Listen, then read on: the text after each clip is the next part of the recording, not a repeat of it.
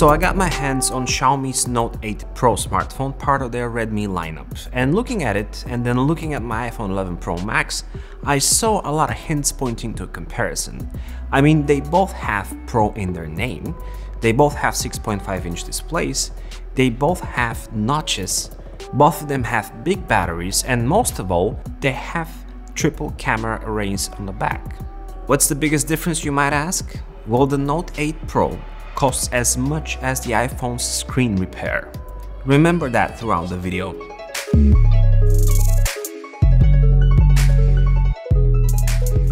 Hey guys, this is E, and let's take a look at both of these very different devices and see how they stack next to each other. Of course, I'll focus primarily on the Redmi phone, so you can consider this pretty much a review of the Note 8 Pro. So the Redmi Note 8 Pro comes packed with specs, and although I was a bit skeptical at first, I have to admit that I'm quite impressed with what Xiaomi pulled off with this device. But before I tell you all the good things about it, let me tell you my biggest annoyances while I was testing it. And remember, this phone costs less than iPhone 11's screen repair. So it doesn't have stereo speakers, leading to the sound coming only from the bottom firing grille. So the produced sound is not impressive at all. Also, the phone is not water resistant and has no wireless charging capabilities. The screen is Full HD only and it's not OLED, but by far my biggest annoyance with it is the embedded operating system ads. I have no idea why would someone do that, but this alone is something that could make or break a deal with a phone like this. Perhaps there's an option to remove them, or maybe there could be a clean software installation, but out of the box, me no likey. Moving on to the good stuff, the overall design and feel of the phone is great. It's a tad bigger than the iPhone 11 Pro Max, but it's definitely lighter and it feels good in the hand. There's no edge or waterfall display to worry about, and the ergonomics are quite nice.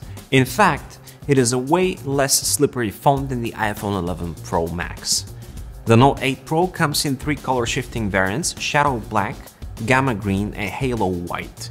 Gamma Green, Hulk might like that. My phone, however, perhaps it's a region-specific thing, comes with this mineral gray color. In the package, it arrives with a silicone case, 18-watt fast charge brick, and a USB-C cable. No headphones this time around, but get this. This phone, unlike the iPhone 11 Pro, has a headphone jack. The battery on the Redmi Note 8 is 4500 mAh compared to the iPhone's close to 4000. And it's plenty big to get you throughout the day while throwing in more serious gaming. Xiaomi claims 10 hours of gaming, but I cannot confirm that because I'm not much of a gamer myself. Talking about gaming, the phone comes with Helio G90T gaming processor with some liquid cool technology, which means that even the heavy titles should keep the device nice and chilled during those gaming sessions. The model that I have comes with 128GB UFS 2.1 flash storage, and all Redmi 8 Pros come with 6GB of RAM, although I saw a version with 8GB on their website. It has dual SIM option as well as a micro SD slot. The OS skin is called MIUI and it's on top of Android 9.0, and it's very iPhone-esque like, and although you'll probably throw in a Nova launcher, some of you might enjoy the clean resemblance with the iOS. It also has native dark mode, which is always awesome. The phone's unique features is the claim that this is the first ever 64-megapixel camera phone offering 8K resolution photos. By the way, they just released a Mi Note 10 device that can shoot up to 108 megapixels. When I compare the standard photo with its 64-megapixel variant, I definitely see a file size difference, which was something I was expecting. But what I didn't expect is all the difference that it makes when I actually zoomed in. I took both phones for a day and walked around to snap side-by-side photos and maybe help you decide how close does the Redmi 8 Pro comes to the iPhone 11 Pro Max?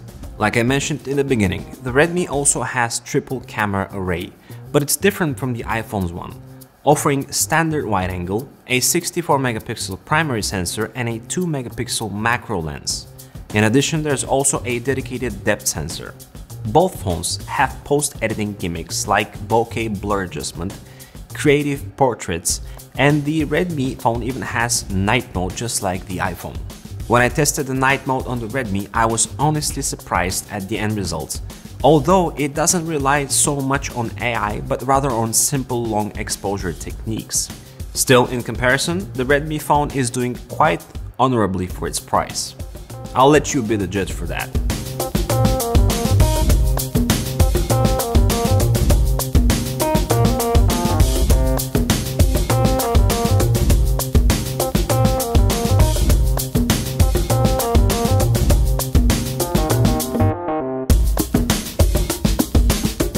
So if you put it side by side to the iPhone 11 Pro Max, you'll definitely tell that one is a premium phone while the other is a premium wannabe. But the more accurate observation here would be that the Redmi Note 8 Pro is a premium budget phone.